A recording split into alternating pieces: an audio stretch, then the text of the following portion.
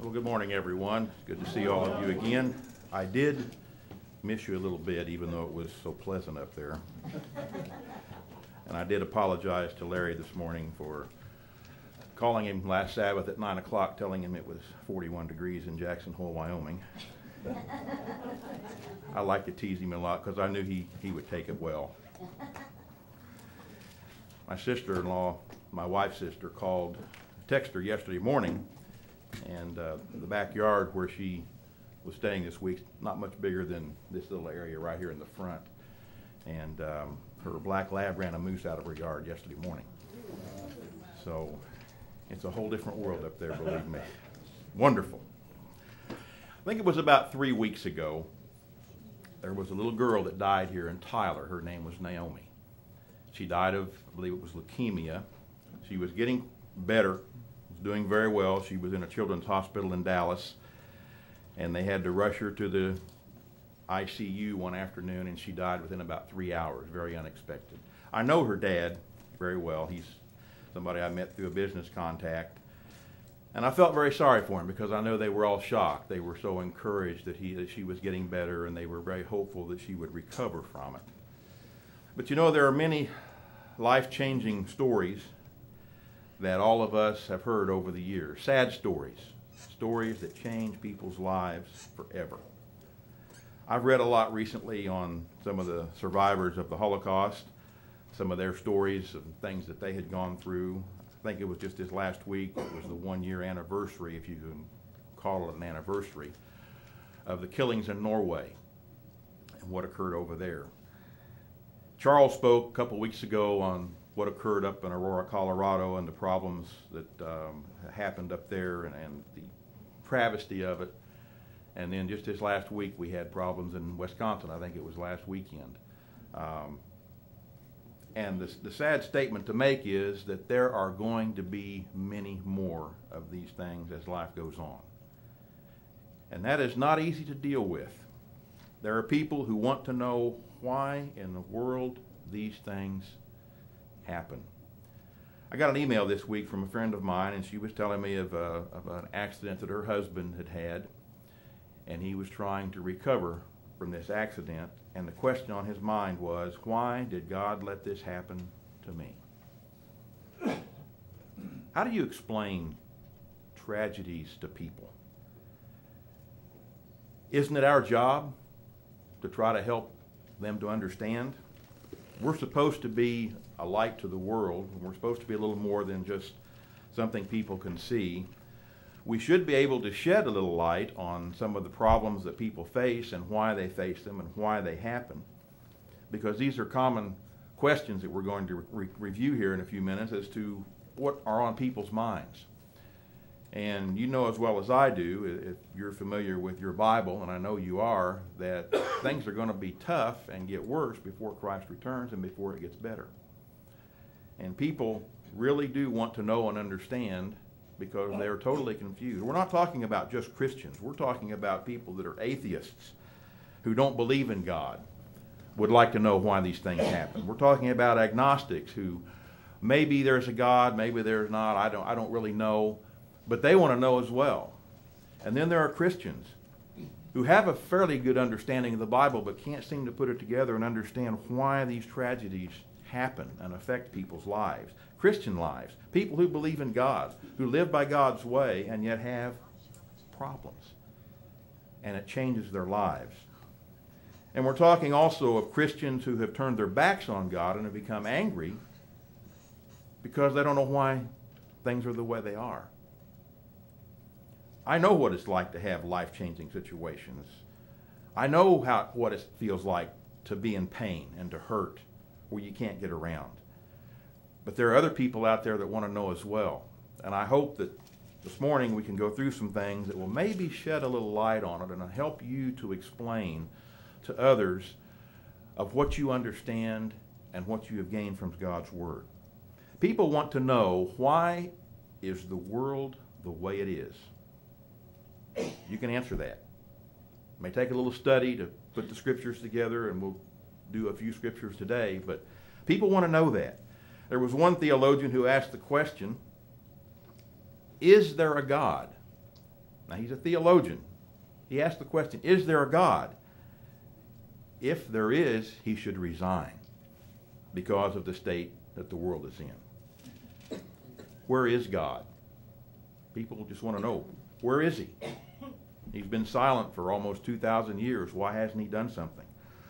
Why does God let so many people suffer? Good people, along with the bad people. Why does God, as someone said, refuse to intervene? Good question. A good question. And yet, somebody else wanted to know, is he unable to? And he fully believes this. Another theologian, he believes that God does not have the capability to intervene and to correct things. Why does God remain silent? And why does God allow so much suffering, so much pain, and so much evil in the world that we live in today? Let's see if we can answer that. My morning starts out probably different than most of yours. I get up fairly early, a little bit before 5, and at 4:55 every morning I turn on Fox News because they have a segment called The Good, the Bad, and the Ugly in the news. I can't miss it. It's about anything and everything, but I do like to watch it, so I turn it on. So that's what we're going to do this morning. We're going to talk a little bit about the good, the bad, and the ugly of life. And maybe we can understand a little bit of the why some of these things happen. And I would recommend you go back to a sermon Charles gave a couple weeks ago and listen to it if you haven't heard it, because it was very good. It was on a book that I had just read, God Forsaken by Dinesh D'Souza. A very good book. And I've got a couple other books that I would highly recommend to you as well, because these people put these thoughts and subjects in a perspective that maybe is a little bit different than we would have thought of it, but they've got some very good points, very good conclusions, and some thought processes that will help you understand what we are facing and what we are going through. This is how I would explain it to people who come to me and who would like to know why things happen. I spent this last weekend with my wife and a relative, we'll say, and this relative used to believe in God, used to be involved with the church, and isn't anymore. And her basic thoughts right now are that she really does not know that much if God is really there or not, and is unconcerned about it. That's kind of a sad state to be in. And her son does not believe in God whatsoever. And when you come in contact with these type of people and you try to help them and try to, work with them a little bit, it's very difficult, because a lot of it has to do with the fact of what life is all about and the unpleasant experiences that they have had over the years. And just for the simple fact of Christians, as we're talking about, there are a lot of Christians that don't understand the Bible enough without becoming angry and blaming God for the problems that develop in life, especially if it's something personal. We can't do that. There was a sermon I gave a couple weeks ago, or I guess a little longer than that now, on the subject of freedom, man's freedom. God gave man the freedom to choose. And the reason that we have our problems today that we have are two words: sin and freedom. We could close the book and sit down and go about our way and forget the sermon, because that's what it is. But we're going to go into it a little deeper than that. To be specific, the reason for our situation is sin and freedom, and we need to understand that, and people need to understand that. Our purpose is that God wants us to choose him freely. And when that plan was put into place and man made a mistake and chose the wrong thing, when you think of freedom, man has the freedom to do good, but man also has to have the freedom to do evil, to be totally free. And it might surprise you, but there are some people out there that choose to do evil. They really do.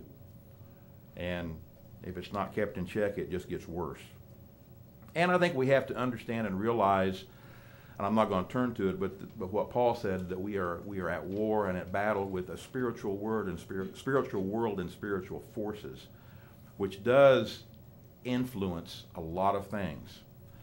But man ultimately is to blame for what he did. If you would, turn over to the book of Psalm, chapter 42, David faced this same nagging question from people around him. He says in Psalm 42 and verse 3, "My tears have been my meat day and night, while they continually say unto me, Where is your God?" Verse 9, he says, "I will say unto God my rock, Why have you forgotten me? Why go I mourning because of the oppression of the enemy? As with the sword in my bones, my enemies reproach me, while they say daily unto me, Where is your God?" I've had over the years a few people ask me, where God is, because they know the way I live, the things that I do, and that I do believe in God. And in short, I just tell them, He's up there, and He's alive, and He's got a plan in mind. But you have to be able to explain that plan to people and to reinforce what you know and understand to them, at least as a means of maybe bringing up a little bit of an interest where you can work with them. Not everybody's interested in God. Not everybody's interested in changing the world. There are a lot of people that like things the way they are. But as we're going to see, there's a lot more taking place behind the scenes that God has freely given to us in His Word if people would just look at it. I had about a page and a half of scriptures. I'm not going to turn to all of them. Obviously, I can't do that. I don't have enough time. But there are so many scriptures throughout God's Word that explains and tells why we are in the position we're in, why we have the problems that we have, and why God doesn't answer the prayers of Christians who believe in Him day in and day out. There are some good books on suffering that I would highly recommend, because I really think that they also bring a little different perspective, but each one of them refers to scriptures in the Bible with what we're talking about. The one I already mentioned was God Forsaken, that Charles had given a sermon on a few weeks ago. It basically deals with people faulting God for allowing so much evil and suffering in the world. And he approaches it from the standpoint, the one area I got was the intricacies of the universe and how the world was put together and the natural laws that without them man could not exist. Life could not exist. Very, very well done. Another one is Why Do Bad Things Happen to Good People by Rabbi Kushner. And it was written because his son had died, I think, in his early teenage years of a disease that causes advanced aging. And he was very, very hurt by it. But another very good book. And then the one that I'm going to refer to today a little bit was an author I met a few years ago when he came to Tyler. His name was Philip Yancey. My wife was able to work out the circumstances whereby we could get him to Tyler, and very helpful in that. But I just read his book, What's So Amazing About Grace. That is a very, very good book. But this one is called Where Is God When It Hurts? And the whole book is about pain and suffering and people he's encountered and how difficult it is for people and the circumstances they're in to deal with pain and suffering. People who believe in God and people who don't believe in God. It's a very, very good book, and I would highly recommend it. What was it that Jesus said? Because this, I'm not going to turn there, but this goes in with why we are looking at the things we are in this world today. What was it Jesus said when he was brought before Pilate, and Pilate asked him if he was king of the Jews? Do you remember what he said in John 18 and verse 36? He said, "My kingdom is not of this world. If my kingdom were of this world, then would my servants fight." That's one of the reasons we have the problems that we have today, is because this is not the kingdom of God. And there are a lot of people who think and will tell you that the kingdom is already here because Christ brought it. And I've told a couple people over the years, if this is what God has brought as far as his kingdom, he needs to start over again, because it isn't it. It isn't what it's supposed to be. But we need to understand that this is why we are in the situation we are in today. The kingdom is not here. It's of a different design and a different origin and of a different character. And it has just not reached us yet. Now, we have a good example of that through God's Word and what it's going to be like, but believe me, it's not there. And if you know your Bible, and I know you do, you know what I'm saying. What must it have been like in the very beginning when Adam and Eve were created. I've wondered about this a lot, how the relationship between God and his creation was good. It was wonderful. As you go back and you read that in the book of Genesis, it was a pleasant place. Having contact with God day in and day out and having conversations with him. There was no sin. Man was perfect. What more could man have wanted and expected? Man didn't know any different. This was all man knew and understood. And when God gave mankind that opportunity to live in the Garden of Eden and told him what he did and what was available, and that would have been no different if we would have been there. We would have made the same mistake and the same poor decision that they did. But what must that have been like? I think we can only speculate because we don't get that much from the Old Testament as to what was taking place. But what a phenomenal atmosphere, and what a place that must have been. That would have been the kingdom of God on earth at that time for a short period of time, because I don't think it lasted very long. But when you turn to chapter 3 and you read at the end of the chapter what was taking place and what had happened because of man's poor choice, life became a risk, a serious risk. Everything changed. Charles touched on this a couple of weeks ago when he talked about women giving birth and the soil and the curse. And believe me, we know how the ground can be cursed, because it is. Verse 22, the Lord God said, Behold, the man has become as one of us, to know good and evil. And now lest he put forth his hand, and take also of the tree of life, and eat, and live forever. Apparently that was available after they had sinned. But God put that in check very quickly. The Lord God sent him from the Garden of Eden to till the ground from where he was taken. So he drove out the man and placed at the east of the Garden of Eden cherubim with a flaming sword, which turned every way to keep the way of the tree of life. Man was thrown out. Man was restricted. Man's world changed. That alone is a lot of speculation as to what it must have been like. You know, what did they feel? Sure, they felt sorry for what they had done, but did they realize when they were taken and pushed out of the garden what was going to take place? Their whole world was turned upside down, and it got their attention. And how many times do you think, as life went on day in and day out, that they wished they would have made a different decision at creation? We can only think about it.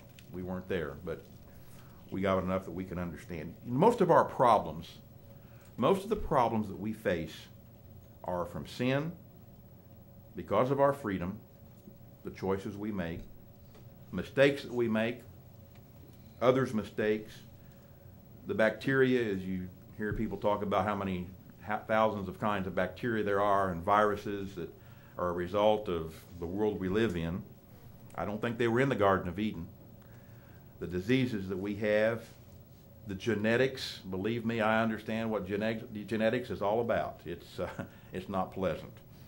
And my mom always said that when I was bad, I took after my dad's side of the family. My dad always said when I was good, which was not very often, I guess, I took after my mom's side of the family. But you've heard that. Your parents probably said that to you as well. I think our diet has a lot to do to it, as well as what was mentioned in the book God Forsaken, natural laws. The natural laws that we face in this earth are something that is a part of our society, is a part of our life, is a part of the world, and the storms, the gravity, the way things work, is part of the problem with the way we are. Tragedies, tsunamis, earthquakes. Could obedience to God's law eliminate some of these problems? Sure. A lot of them. You've eliminated a lot of problems in your lives because of the change that you have made. And what message is it that we are trying to present to the world? What did God expect Israel, the prophets, the church, and those whom he have called, what does he expected us to present to the world? A call to repentance. To tell the world that they need to repent and change, because we could have a whole lot better life if we would turn to God. Now, we're not going to remove all of the risks, because what was it that was told to Adam and Eve back in the Garden of Eden? And we're all a part of it. The soul that sins, it shall die. Doesn't say when. Doesn't say whether you're a poor 2-year-old child or a 104-year-old man that died here recently in Tyler. It varies from person to person. There are no guarantees in life. Now, does God intervene and can God heal? You bet. Are there examples in Scripture? Of course, a lot of them. But we're going to see some things along the way that I think will help explain that as you try to explain that to other people. What happened, I think a lot of people forget this, what happened in Genesis chapter 6? Didn't God intervene and destroy the earth, all of mankind except Noah and his family because of the flood? People wonder sometimes with God's silence over the years why God doesn't do something. Well, God did do something.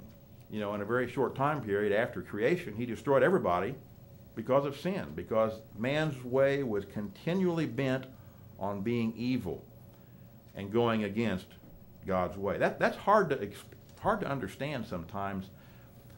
Even though you read it in Scripture and you know this took place, and there are those that tell you it didn't take place, but it did. But to destroy the whole world because it was so bad, how much worse was it than what we are today? And we don't live in an absolutely horrible environment or society here in Tyler. It's a fairly good community compared to some communities. But how bad must the world have been for God to have to destroy everything? Must have been pretty bad. And as we're going to see, he purged the earth by water the first time, and there is going to be a second time when he purges it, but it's going to be with fire. That is yet to come, and that's what people don't understand. And that's why our call is important in calling us and being a light to the world and helping them to come to see that people need to repent and change before it's too late. 2 Peter chapter 3.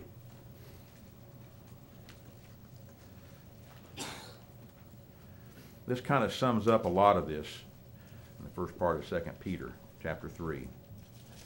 Paul says in verse 1, I stir up your minds by the way of remembrance, that you may be mindful of the words which were spoken before by the holy prophets, and of the commandment of the apostles, the Lord our Savior. Knowing this, first, that there shall come in the last days scoffers, walking after their own lusts, saying, where is the promise of his coming? In other words, where is God? Why hasn't he done something? For since the fathers fell asleep, all things continue as they were from the beginning of the creation.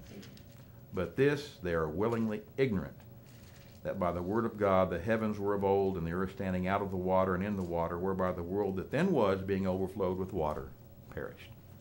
Oh, it happened. It took place. God's word said it does. But there are still people who are going to question, where is God? And why hasn't this happened and taken place? Time goes on. Things continue. Things get bad. Troubled times. Life is a risk. We live in a physical world, and yet we're told to believe in God and trust in him and live a certain way of life. What more could God do? I mean, when you stop and think about it, what could he do? He destroyed the earth by water, started over again. He called the nation of Israel as an example. He sent all the prophets to give a message. And then he sent his son, whom was killed. He sent the apostles, built his church, called people out of the world as a witness, performed miracle after miracle down through history. But for the last 2,000 years has basically remained silent. Can you blame God? What else could God do? I mean, he sent his son, they killed him in spite of the life he lived and the miracles he performed. But Jesus came and he healed a few people. He performed a few miracles, but he didn't heal everybody. And as we're going to see, Jesus took upon himself this human life, which in itself was a thought to try to comprehend, coming down from heaven as God, as creator, as immortal, taking on the human form It was probably a shock to his system to know what it felt like. But he was willing to do that. What more can God do to convince people? But yet that goes back to the word freedom. God has given us the freedom, just like he told Israel in the book of Deuteronomy. I call heaven and earth to record this day against you. Choose life, that both you and your seed may live. Because he gave us two different ways to live, to offset some of these problems on earth while we live this physical life. Because we have to understand and help people to understand that there's a whole lot more than just this physical life. Heaven is not what they think it's going to be. It's something a little bit different. But this is what we all took on and encountered. We didn't have much choice in the matter. You and I are here because of our parents. We didn't have a say-so in whether we're here or not. But we're here. And so we have to make the most of it. And God gave us the way to make the most of it because he said that we are still all going to die. We're physical. Ecclesiastes chapter 9. This is the one chapter in one book that I always try to help people to understand and to point it out to them. They may not like to hear it, but this is just the way it is. And like I said, I have here in my Bible where it says, there is no guarantee with life. Ecclesiastes chapter 9, verse 2. All things come alike to all. There is one event to the righteous and to the wicked. To the good, to the clean, to the unclean, to him that sacrifices and him that sacrifices not. As is the good, so is the sinner. We're all going to die. We're going to have to face that regardless. And even Christ, in all of his righteousness and sinless life, died. So are we any better?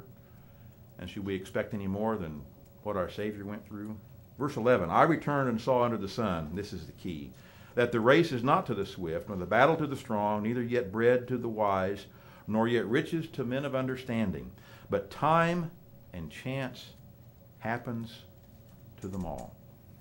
For man also knows not his time, as the fish that are taken in an evil net, and as the birds that are caught in the snare, so are the sons of men snared in an evil time when it falls suddenly upon them. This is what we need to understand about life, and I try to explain this to other people. Whether you're Christian or not, we are in this boat. We have to face it. It's time and chance. If you're involved in risky things, you're probably going to be at risk a lot more.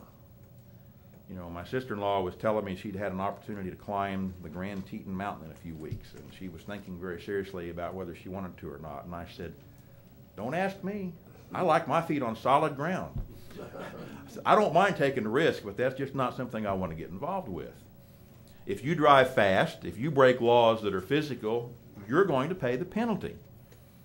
And people have done that. There's nothing that we can do about it. We can try to be careful. But when you're trying to deal in a world where people don't live by the rules and by laws and by doing things sensibly, you're at risk because of their mistakes. Especially if you're driving down the road and somebody runs into you, you might be following every law there is and running the proper speed, but you can't always account for somebody who T-bones you. That's just the way life is. And does God protect us? Oh yeah. I can tell you times and things that have happened to me over the years where I'm positive God helped and spared me. There are times and things that have happened to me over the last 6 years in our family, tragic things. I don't blame God for it, not one bit, because I know that's just a part of life. It's unfortunate things that happen. And as we're going to see towards the end of the sermon, some of the things that Jesus said about some of those very things. As far as events that happen in society and in the world, and I mentioned before, there are people who are bent on doing things wrong and being evil. And that's just a fact of life. It really is. Psalm chapter 58. There's a scripture that we could spend a lot of time on, a lot of debate. But I think it helps us to understand that, you know, there are people like that. There are people who do not want any part of law-abiding citizens. They want to do things on their own, and they don't care at what expense or what your expense is. Psalm 58, verse 3 says, "The wicked are estranged from the womb. They go astray as soon as they are born, speaking lies. Their poison is like the poison of a serpent. They are like the deaf adder that stops her ears, which will not hearken to the voice of the charmer, charming ever so wisely." The Hebrew word here means, the word estranged, to turn aside, to be strange, to be foreign, to go astray. It's an adjective signifying something outside the law of God. It's a person outside the family. And evil, I think you have to understand, does not necessarily mean evil in every case like we think of it. But think back in the New Testament, what person was it that kind of left the family and went his own way? What son was it that did his own thing and got in trouble? But in the end, kind of came back. Prodigal son. He was one who left the family. He turned aside from the way, rejected what his family had taught him.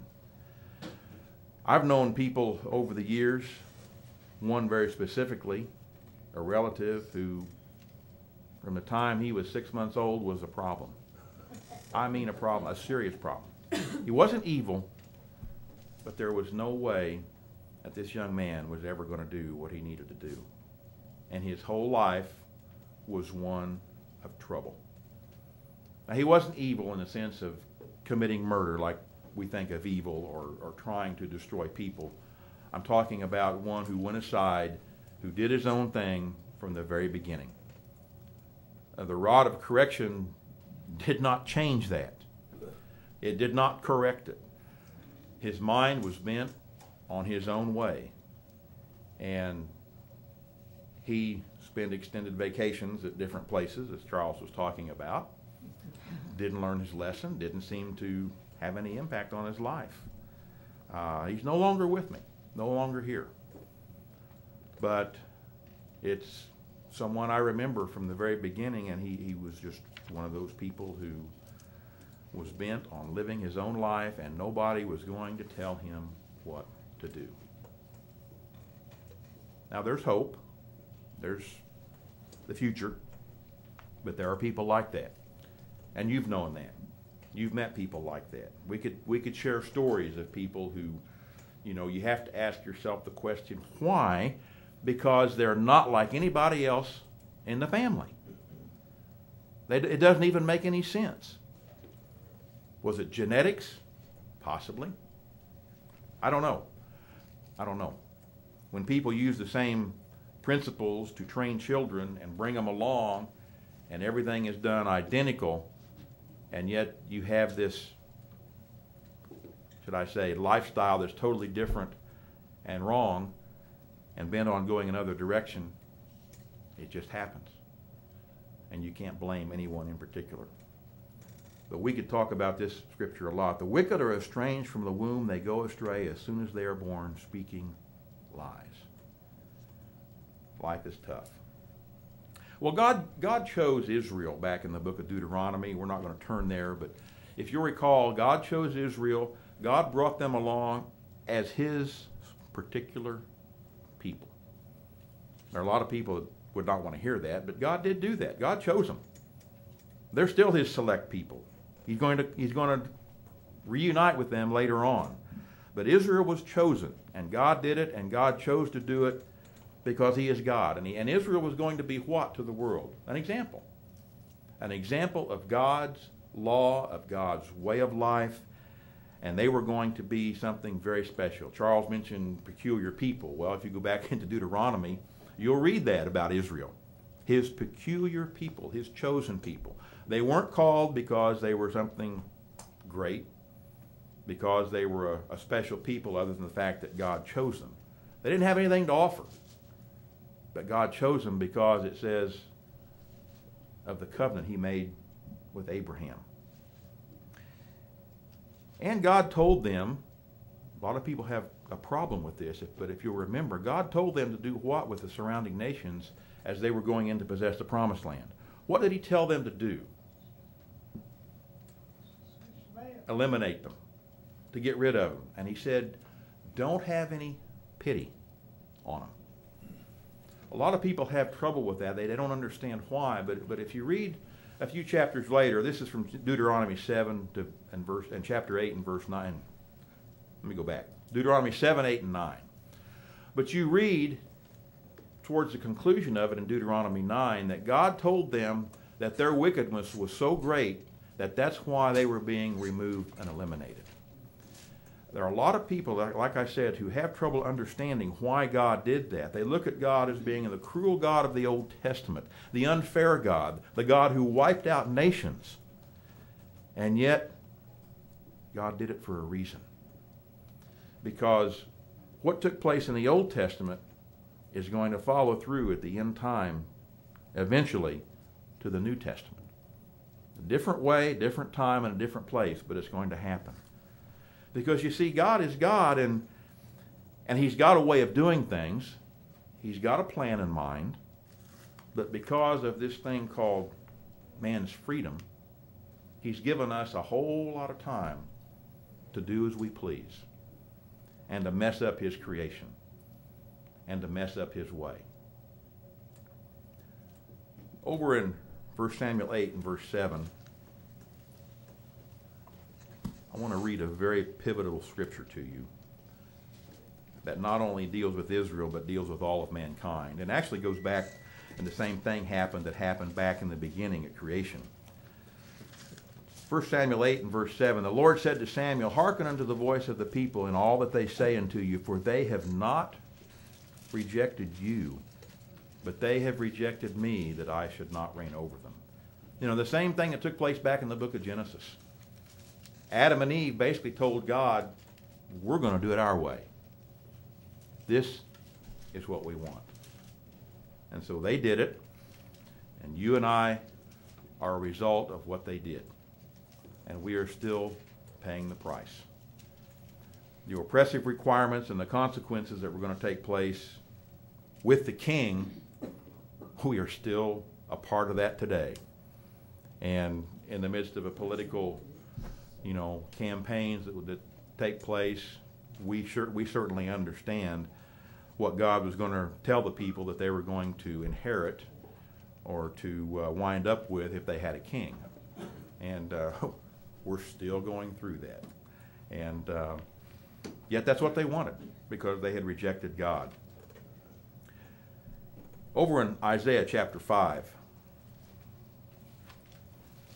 like I said, there are so many places we could go to try to figure out and understand God's plan and what He's doing. God worked with Israel as an example specifically for the world, to be an example to the world. And His people, of all the people on the face of the earth, you think would have gotten the message and would have understood where they were headed. But again, when you talk of freedom, it's the freedom to accept or the freedom to reject. Why is it that some of those kings of Israel and Judah, why is it that most of them were horrible in keeping God's law? We didn't have very many Josiahs that came along and tried to reinstitute God's law and tried to get the people in line with God's way. They were bent on going their own way, because God doesn't force anybody. He doesn't force you. He doesn't force me. And we can go whichever way we want.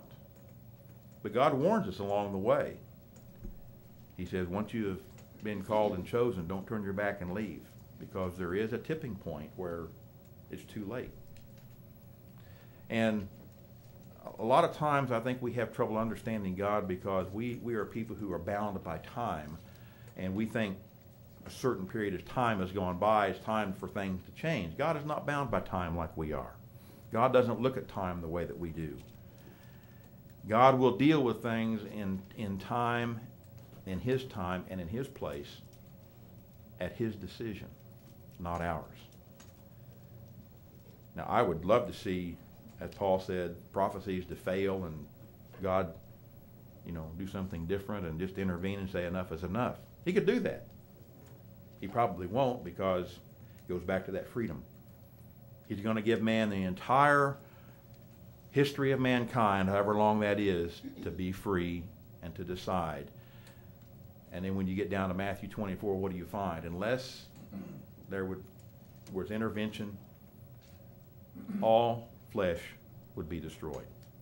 At that last instant, that's when God is going to make a decision, whenever that is. Because he's given man that free choice to decide how he wants to do things. And at that point, there will be no going back. Man will not be able to look back and say, well, if you'd have given us another 10 years, we could have figured this out and done it. No. Not from what it says in Matthew. God will intervene for the elect's sake, for your sake and for my sake. It doesn't sound very encouraging when you read Matthew 24, but he's going to do that. Because you see, there's something far greater beyond out there. It's called salvation. Because it's called God's kingdom, which is going to take place and is going to happen. It's a tremendous message of hope for people. Now, when you're going through horrible problems and you're physically in pain, you can't move, it doesn't sound very encouraging, does it? Hope. It's way out there. You need relief now. Well, sometimes God intervenes and sometimes God doesn't. But that hope is wonderful because we know that there's something far greater than this physical life on this physical planet. That there are going to be a lot of things change. God says in Isaiah 5, what could have been done more, verse 4, to my vineyard that I have not done in it? He's talking about Israel. But if you think about the world, what more could God do to it? For us, for mankind. Like I said, he took and has given us everything, and has given us his written word after the death of his son and the death of the apostles. All we have to do is read it and to believe it, to have faith in it. Faith is a very difficult concept for some people. If you can't see it, if you can't touch it, it's not there. But that's what the Christian life is all about. He says in verse 5, I tell you what I will do to my vineyard. I will take away the hedge, shall be eaten up, break down the wall thereof, and it shall be trodden down. I will lay it waste. Now, I wonder sometimes how long God has held things back from this world, from reaching that end point. Because down through history, he has intervened at times, and he will intervene at times to direct things. You know, will there come a point where God says, enough is enough, and there will be a time where God says there will be a famine from hearing the word, and there will be no more calling out to God that he will not hear. He told Israel that, sent him into captivity. But I think as we read God's word and understand his scriptures, I think we see that he is still waiting for people to turn to him, and hopefully some of the people that you have contact with and that I have contact with will pick a life of repentance and turn and change and try to make their lives a little bit better, because we can do that in spite of where we live in this physical world. He says in verse 20, woe to them that call evil good and good evil. And boy, do we live in those times today. Daniel chapter 4. People not only take pleasure in them, but they want to promote them and try to enforce them upon you, calling good evil and evil good. Daniel chapter 4, a couple verses out of here, that a man by the name of Nebuchadnezzar had to learn the hard way. If you go back and study at all the history of Babylon, you will find that there was a period in the history of Babylon, in history books or whatever, a period of 7 years where nothing took place. Now that doesn't prove God's word, because they won't admit that. But that's what happened to Nebuchadnezzar. He became as an animal. Verse 32, they shall drive you from men, and your dwelling shall be with the beasts of the field. They shall make you to eat grass and oxen, eat grass as oxen. 7 times shall pass over you until you know that the Most High rules in the kingdom of men and gives it to whomsoever he will. The first great world power, and his attitude was obviously a wrong attitude, and yet God singled him out, showed this to him as an example to the world. Now, we only read about it in history books that there was a void of 7 years in their history where nothing happened and nothing took place. That's the 7 years we're reading about here. But I guarantee you that people throughout the world understood and knew what had happened, and were probably quite fearful of it. Verse 34, at the end of the days, Nebuchadnezzar lifted up his eyes to heaven, his understanding returned, and I blessed the Most High. Well, no kidding, I would too, after 7 years of living like an animal. And I praised and honored him that lives forever, whose dominion is an everlasting dominion, and his kingdom is from generation to generation. And all the inhabitants of the earth, and keep this verse in mind, are reputed as nothing. He does according to his will in the army of heaven and among the inhabitants of the earth, and none can stay his hand or say unto him, why do you do this? Isn't that the same thing people are asking today? Why has not God done something? Now, Nebuchadnezzar understood it for a while and went back to his old way. But that's what God is trying to tell mankind today through you and through me and through his word and through his son who came and lived and died. That's what he's trying to tell us. Romans chapter 1. A couple verses there. You know, there have also been people down through the ages where God has selected them for specific purposes, which is really hard to believe. I mean, God did do that. And, you know, there was a man in Isaiah you read about called King Cyrus, who was of the Medes and Persians, who was the nation that followed Babylon. And God selected him and told him he selected him because he was going to be the one to allow the people to go back, the Jews to go back in captivity and rebuild the temple. And then there's Jeremiah, first chapter of Jeremiah, where God had selected him and knew him before he was born and appointed him as a prophet. Amazing. Says a lot about abortion. I mean, how many more down through the ages has God known before they were born and didn't write about it in his Bible? He could do that. Doesn't need to tell us everything. I don't know. But when you read about Jeremiah and God calling him before he was born, you think about abortion, you think, what have we done as people? How foolish can we be? But then that's another whole subject in itself. Romans chapter 1, verse 20. For the invisible things of him from the creation of the world are clearly seen, being understood by the things that are made, even his eternal power and Godhead, so that they are without excuse. God says through Paul, we don't have any excuses. What is there is visible, and we can't explain it away. We can reject it. We have the freedom to do that, and we can turn our backs. But God says we are without excuse. And when they knew God, they glorified him not as God, neither were thankful, but became vain. We became foolish. We became fools, and we glorified the four-footed beasts. And that's where we get idolatry and mythology from. God gave them, he says in verse 20, over to a reprobate mind, which is a mind void of wisdom and judgment and understanding. We chose to go that way. And we have reaped what we've sown. Romans chapter 9. When I was in the third grade, I'm not going to talk about myself too much because I don't like to do that, but for some reason, when I was in the third grade, there's something that stuck with me all my life. I don't know why it was so important, but it was. But in the third grade, the beginning of the school year, they would give us a little stick of what looked like butter, but it was clay. We would take that clay, and we had more fun the first 15 minutes of class making cars and tractors and animals and whatever. Well, when the second semester started, they gave us another stick of clay, so you had a bigger lump of clay. And we did all sorts of things. I remember that to this day, and I can remember taking those things and sticking it in my desk and making sure nobody smashed it, you know, when we weren't there, because we were proud of the things that we constructed and made. We'd make something and leave it that way for a couple of weeks, and then we'd tear it all up and start over and do something different with it.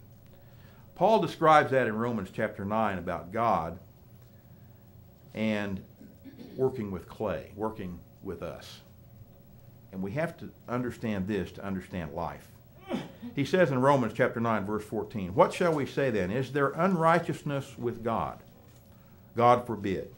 For he said to Moses, I will have mercy on whom I will have mercy, and I will have compassion on whom I will have compassion." This is talking about Israel and the Gentiles and God's selecting of them. But it's the same thing in life with us. God can have mercy on some of you and not on some other people. Totally his decision. God can heal somebody who believes in him and who's a Christian, and God can also heal somebody who doesn't even believe in God, as an example. Could he not? But we have trouble understanding that. So then, is it not of him that wills, nor of him that runs, but of God that shows mercy? For the scripture said unto Pharaoh, Pharaoh was just a person at the time. I guess he was at the wrong time in the wrong place, because he had a horrible situation when he dealt with God. And he didn't win. But he was just the one that was there at the time. "Even for this same purpose have I raised you up, that I might show my power in you, and that my name might be declared throughout all the earth." He was used as an example. I don't imagine Pharaoh feels too good about that now. But that's what God did. "Therefore has he mercy on whom he will have mercy, and whom he wills he hardens. You will say unto me, Why do you yet find fault? For who hath resisted his will? No, but, O man, who are you that replies against God? Shall the thing formed say to him that formed it, Why have you made me so? Has not the potter power over the clay of the same lump to make one vessel unto honor and another unto dishonor?" We're just a lump of clay, and God can do whatever he decides to do. God is not bound to show mercy on any of us, but he does. He's merciful at times. He's called you and he's called me. Do we have anything specific to offer? No. We're just like Adam and Eve. We're sinners. And the soul that sins, it shall die. We have no guarantees in life. Over in Romans chapter 8, we have a finely tuned universe. We have an understanding of life, of who God is, what he's done, what he has shown us. And we just have to keep this in mind and remember of what life is. Not only is mankind, some of mankind groaning for the way things are, but the creation is groaning, as Paul said in Romans 8, verse 18. "For I reckon that the sufferings of this present time are not worthy to be compared with the glory which shall be revealed in us. For the creature was made subject to vanity," verse 20, "not willingly, but by reason of him who hath subjected the same in hope, because the creature itself shall also be delivered from the bondage of corruption." Boy, do we ever wait for that. We wait for that deliverance from corruption. "For we know," verse 22, "that the whole creation groans and travails in pain together until now. And not only it, but ourselves also, which have the first fruits of the Spirit, we ourselves groan within ourselves, waiting for the adoption of the redemption of our body. For we are saved by hope. Hope that is seen is not hope, for what a man sees, why does he yet hope for? But if we hope for that which we see not, then we have a hard time with patience, don't we? And my wife would be the first one to tell you about me. You know, we want things now. We want things to happen and take place and be solved immediately. But we don't have the patience to do it sometimes.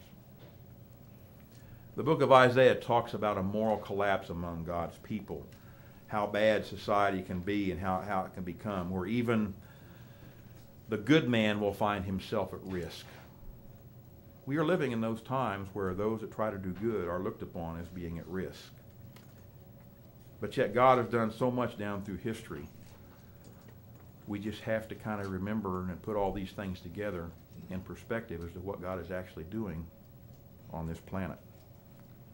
Because he has not written us off. What was it that the book of 2 Peter said? I didn't read it because it was a little bit further down, and when we turned to 2 Peter, He said, God is not willing that any should perish, but that all should come to repentance. That's what the most important thing is to God, is to give people a chance to repent. And until they do, that door is still going to be open for people to repent. Luke chapter 13, very quickly.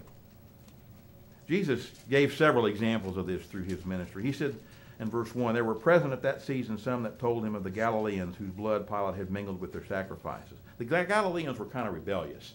They got into trouble. Pilate killed some of them. Jesus answering said unto them, suppose you that these Galileans were sinners above all the Galileans because they suffered such things? He says, I tell you no, but except you repent, you shall all likewise perish. What happened to them, he said, was not because they were any greater sinners than you. Part of life. Or those 18 upon whom the tower of Siloam fell and slew them. Think you that they were sinners above all men that dwelt in Jerusalem? He says, I tell you no, but except you repent, you shall all likewise perish. Who built the tower of Siloam? Was it a construction problem? Had it been damaged by an earthquake and it just so happened that it fell and killed some people? Jesus said it wasn't because they were sinners. He tried to point that out. We need to keep that in mind. Accidents do happen. And, to go back to what was said in Genesis, the soul that sins, it shall die. Tragedy and accidents are not because of one person's sin or one people's sins or because they haven't been called of God. It has nothing to do with that. It's time and chance in the world that we live in. And there are so many chances that we take in this world that we live in, whether it be natural laws, the breaking of natural laws, genetics, heredity, mistakes, sins. We pay the price. In conclusion, over in Psalm chapter 50.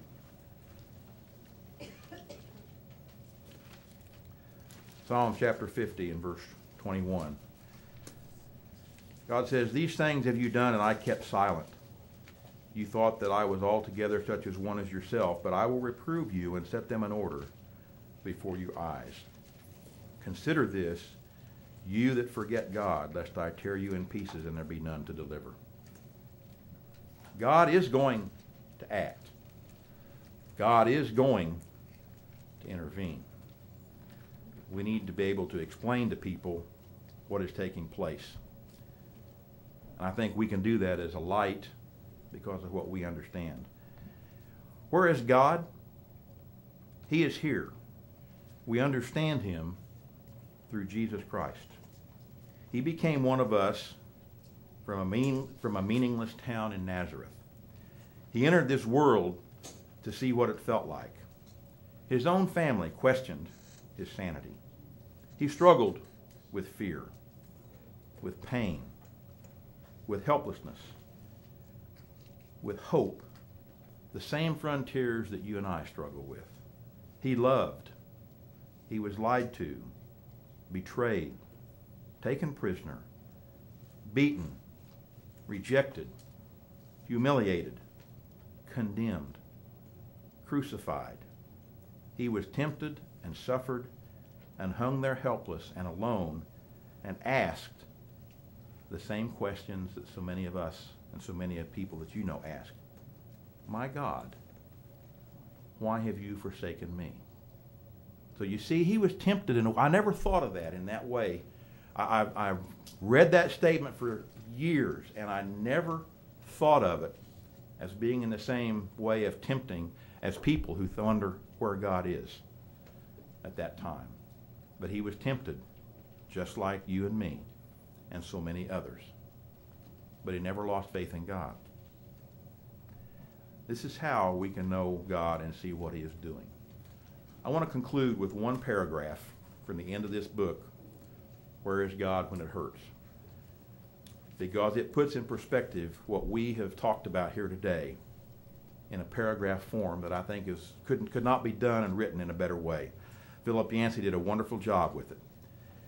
Where is God when it hurts? He has been there from the beginning, designing a pain system that even in the midst of a fallen world still bears the stamp of his genius and equips us for life on this planet. He transforms pain, using it to teach and strengthen us if we allow it to turn us toward Him.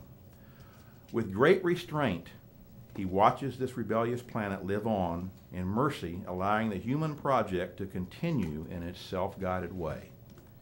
He lets us cry out like Job in loud fits of anger against Him, blaming Him for a world that we spoiled. He allies Himself with the poor and suffering, founding a kingdom tilted in their favor. He stoops to conquer. He promises supernatural help to nourish the spirit even if our physical suffering goes unrelieved. He has joined us. He has hurt and bled and cried and suffered. He has dignified for all times those who suffer by sharing their pain. He is with us now, ministering to us through His Spirit and through the members of His body who are commissioned to bear us up and relieve our suffering for the sake of the head. He is waiting, gathering the armies of good.